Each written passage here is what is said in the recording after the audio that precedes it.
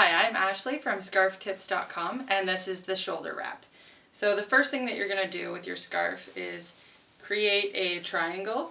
So I've just taken my scarf and grabbed the opposite end to create a triangle.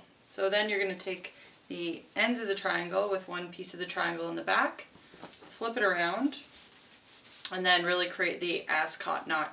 So basically you're taking one side of the scarf and bringing it around and through to create an ascot knot in the front, and then you can bring the sides down as well if you want to cover more of your shoulders. The other thing you can do to secure the knot is to take it and just tie it one more time into an actual knot, and then you can bring it over to the side if you like as well. So that is the shoulder wrap. Visit scarftips.com for more tutorials like this.